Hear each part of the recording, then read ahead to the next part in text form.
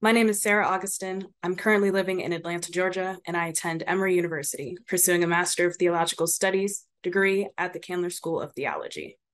This summer, I'm working in the Office of Communications to create a presentation to highlight the stories and contributions of Black children in the Daniel A.P. Murray collection. Daniel A.P. Murray was the second African-American librarian to work at the Library of Congress. The Daniel A.P. Murray collection highlights the important narratives, achievements, and depictions of African Americans in the 19th and 20th century. And a notable contribution to his collection was that of the numerous photographs that you will soon see taken by W.E.B. Du Bois for the 1900 Paris exhibition on African Americans. Daniel A.P. Murray's influence on the Library of Congress is incalculable. Though this collection is quite vast, less than 1% of these documents are focused on the experiences and stories of Black children. I seek to center two specific documents that offer unique detailing into the stories of Black children within the 19th and early 20th century. Little Dansie's One Day at Sabbath School by Mrs. N.F. Mossell and Zina, The Slave Girl, or Which The Traitor by Dr. A. Thompson. N.F. Mossell introduces the reader to the narrative of the child Dansie embarking on her first day of Sabbath school. On this day, she learns the story of the sacrifice of Jesus and his willingness to lay his life down for his friends, and she is enamored by this life ethic.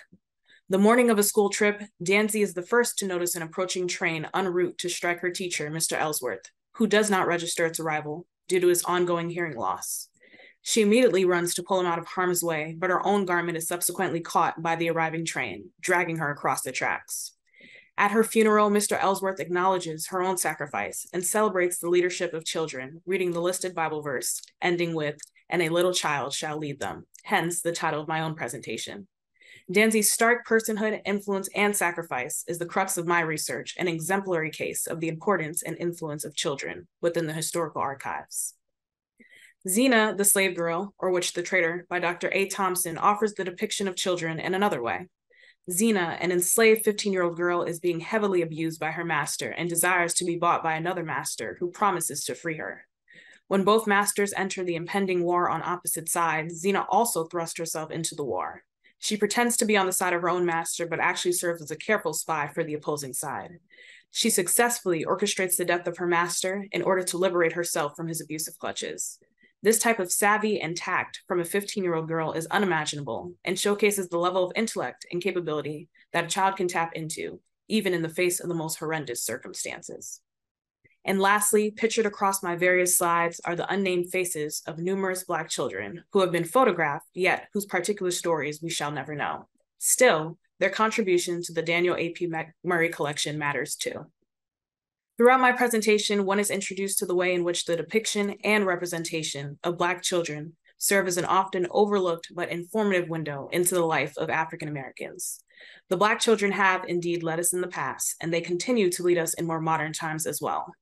External examples of these influences of Black children could be seen in Birmingham, Alabama, with their historic Children's Crusade in 1963, marching for civil rights.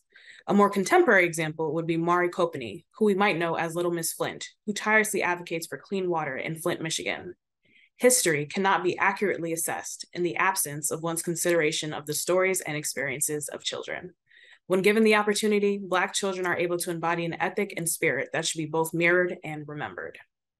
I want to thank the Library of Congress, the Office of Communications, and my project mentor, Deanna McCrae James, for their support and guidance as I bring this crucial project to the forefront. Thank you.